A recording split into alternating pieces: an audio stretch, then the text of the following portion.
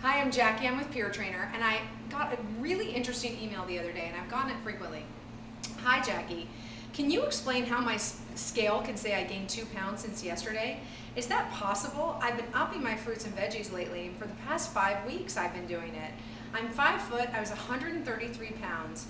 Yesterday I was 128.2, and today I'm 130.4.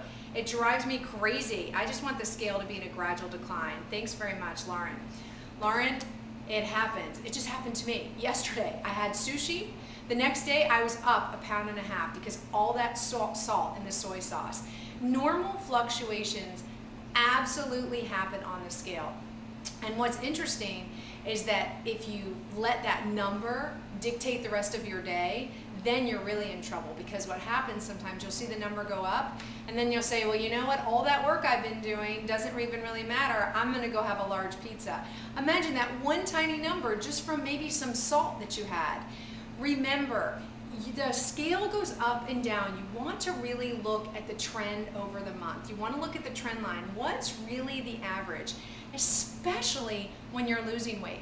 When I was on my losing weight track, some weeks I lost 2 pounds, some weeks I only lost 0.5 pound, some weeks I gained weight, and it was so frustrating. And if I hadn't sort of kept my mind open to the month and realizing that as the month trend I was losing 5 pounds a month, I think I would have gone crazy myself.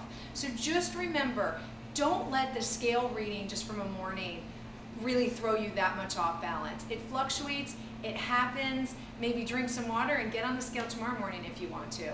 But I just want you to keep the perspective in mind. Look at the monthly trend and don't let just sort of the daily fluctuations get you down, because sometimes it could be something as small as you ate too much salt, or something else is going on.